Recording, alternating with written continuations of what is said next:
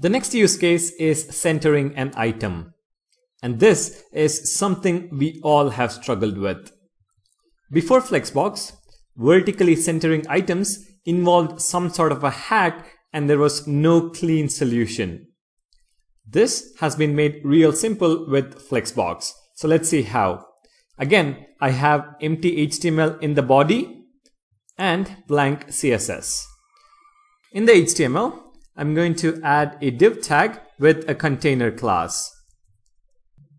Within the container, I'm going to add another div tag with the class item. The text is also going to be item. Next, in the CSS, I'm going to copy paste some basic styling.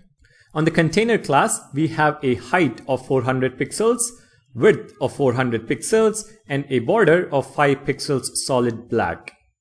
And on the item class, we have a height of 80 pixels, width of 80 pixels, and a border 3 pixels solid orange.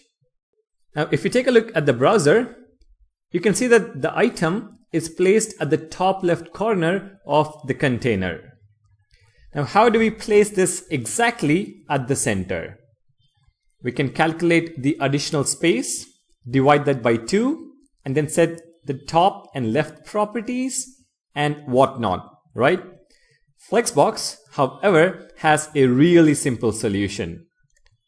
On the container class, set display to flex, set justify content to center, and align items to center as well.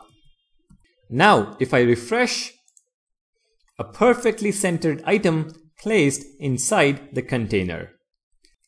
So there you go, centering an item in a container using Flexbox.